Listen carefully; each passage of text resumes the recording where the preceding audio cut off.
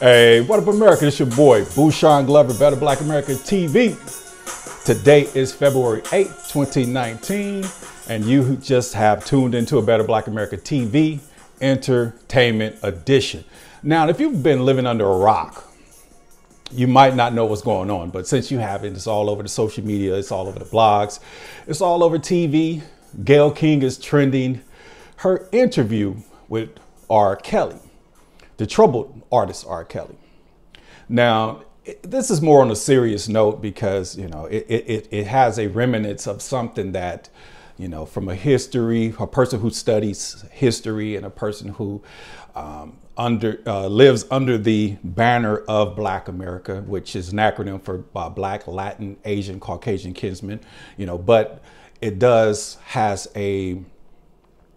it's an empowerment for the race, you know, just like today we're celebrating International Women's Day. You know, that's not Black women, that's just women international in general. And Black men in the Black race have supported every movement, from the feminist movement, the LGBTQ community, even the immigrants. You know, you got brothers out there saying, you know, don't build a wall, you know, which is okay.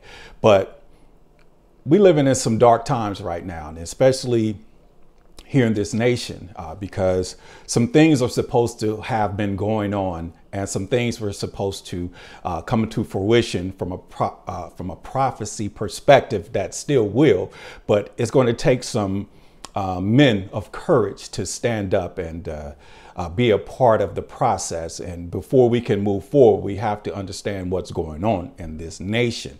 Now, politically, we're, as Black men, you know, we're basically being written out of history, and we're not even in American politics. Because if you look at the Democratic Party gave the illusion that it was going to support the Black race, but somehow they debunked us down to an ethnicity, and now they're moving full forward with their movement, and they're leaving not only Black men, but the entire Black race behind. So therefore, we have to stand up for the race. So when you look at the political agenda, you know, it's biblical. It's Sadducees versus Pharisees, and one's liberals, one conservative. But at the end of the day, our ancestors built this nation on free labor in the form of slavery, and we're going to have to not only demand, but basically take what's ours, not by force, but by using the same ploys that they have used. And that's basically to be educated. You know, it's time to start thinking outside of the box. It's time to deal with the slave mentality. And it's time to understand that we are the righteous people. We are God's people. I mean, all souls belong to God. But if you look at historically, the plight of Black America, more importantly, the destruction of Black men, you know, that's where we are today. And when I look at R. Kelly, his situation, and it's, you know, it's not funny to me personally, because I am a man and I've been accused of things that I have not done. I'm not saying R. Kelly's innocent by no stretch of the imagination. Am I defending him to any magnitude? So let's not get that twisted. But we have to be honest with ourselves and say, wait a minute, this reminds us of something. You know, it reminds me of a public lynching. You know, in America, like I said, we have a dark history that we're going to have to talk about, because I believe the smokescreen is totally designed to actually erase the bad part of American history and to promote this agenda to show toxic masculinity, the destruction of Black men, so we can move forward and have some type of ethnic cleansing, because the Black race still have a final chapter to be written in history. So while the Republic of America is moving on, and, you know, economically innovative, the movement to, you know, get America to that next level, we're not participating, because somehow we're being programmed and hoodwinked, bamboozled, led astray. That's why we're running amok to believe something that somebody tells us without doing our due diligence to actually move forward. You know, and not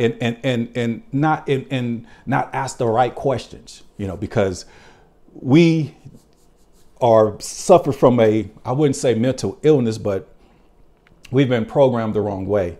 And it's pretty much a slave mentality, but this year, why this year is all these things are going on, because it seems as though the public lynchings are still in effect. And when I say public lynchings, it goes back to the South. It goes back to a time where they celebrated hanging black men on trees, and it was a public event. They would dress up and they would go to it, and they will, hang a black man primarily based on accusations. Because if you commit a crime, you do your time. If you do something wrong, you go ahead and you go handle your business. But to put them on public display and then to somehow convince black people to have that same lynch mob mentality, because that's what I see.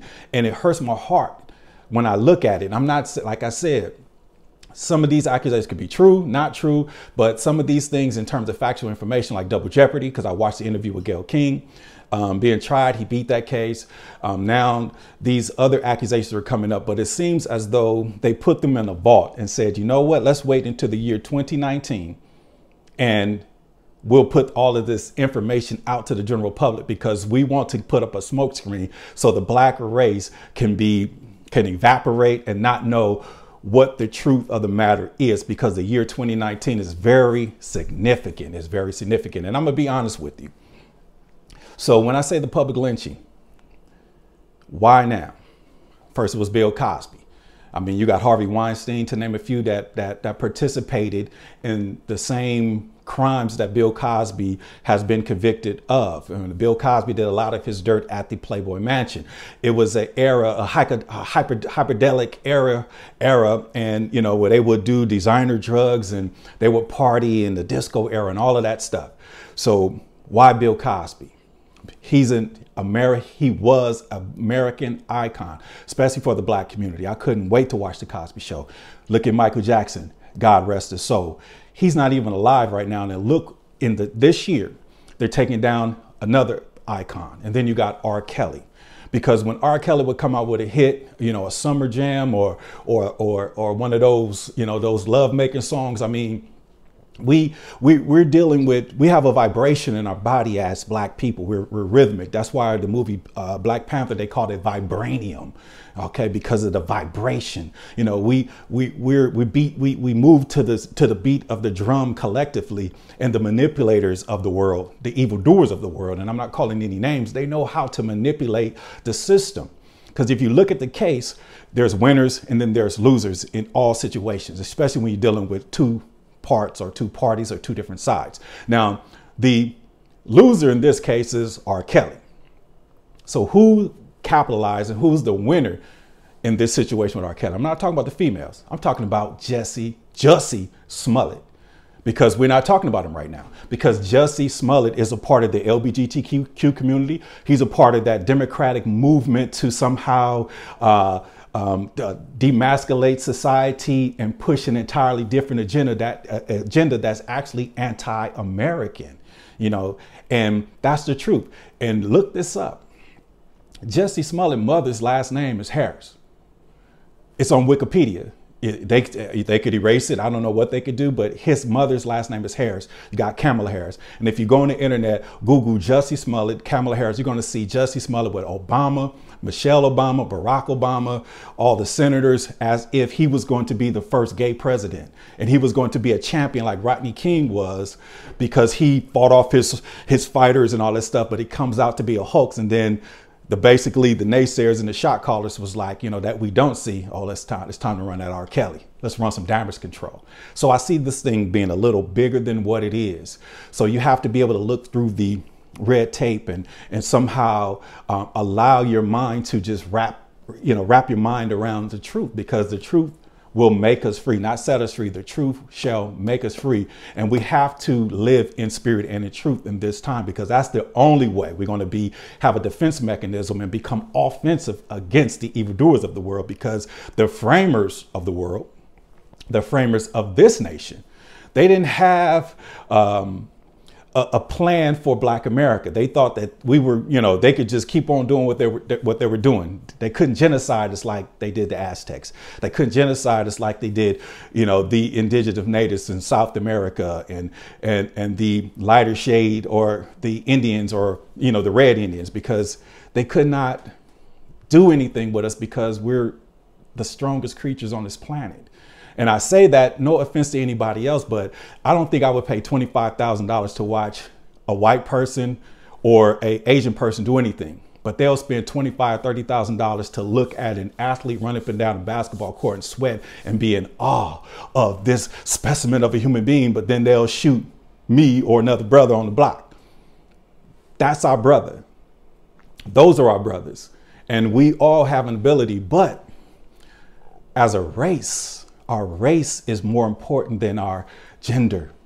Okay, sisters, we need you. You know, I know there's a feminist movement, but that's not a feminist movement. It's a white woman's movement. There's an LGBTQ community. That's not an agenda for Black people. That's an agenda for white gay men. Okay, supported by feminist women. Okay, and the race, Black race, trumps your disposition. I'm heterosexual. So if I go have a menage a trois, you know, or I get with some female or whatever, you know, that's my personal business. I'm not going to put it out there in the streets. You know, I don't want to be judged by it. So I'm not going to sit back and say, hey, fornication now, fornication forever. Not going to do that. So who you sleep with, who you love, who you be with is your business. There's nobody judge you. God loves everybody. So what I'm saying is your race trumps your sexual disposition, because I believe Sandra Bland, she was part of the LGBTQ community. She's a sister though. Okay. Now, if 5 Black gay men are walking down the street, all they see is 5 niggas. They don't see 5 gay men. Okay. So that's why Black is more important. And I'm gonna go ahead and close with this. The public lynching, the public lynching, the lynch mob mentality that we should not have.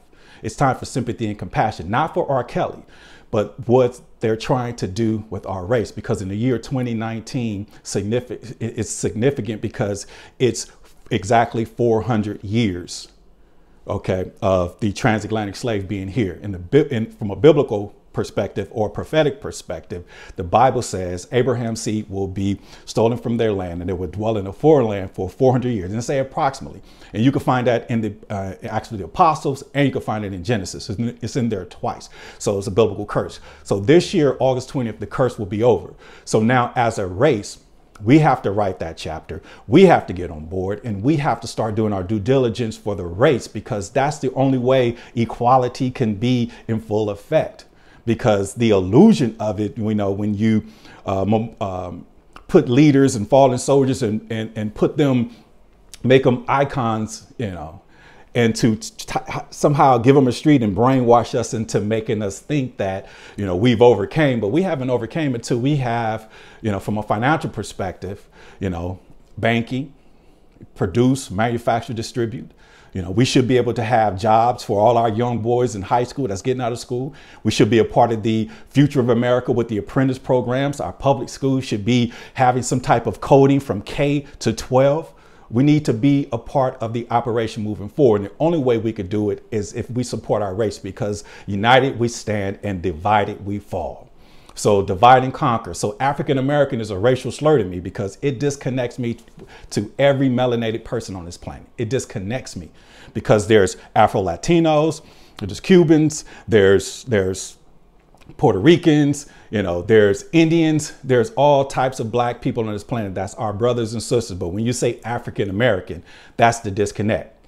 That is the total disconnect, because if you're from Somalia, if you're from Nigeria, that's Africa. And you come to this country and you say, I'm Somalian American or I'm Nigerian American. Why the Black man that has indigenous native blood rolling through his veins somehow is classified as an African American when he's never been there, never thought about going there, and don't even know how to call it on the phone. But I'm gonna go ahead and keep it short. It's 15 minutes, man, of knowledge, and knowledge is power, and God's people shall not perish due to the lack of it. So with that being said, man, have a good day. Happy Friday to you. We keep this content going, man. So knowledge is power. So we got to do what we got to do. All power to all people. Peace out.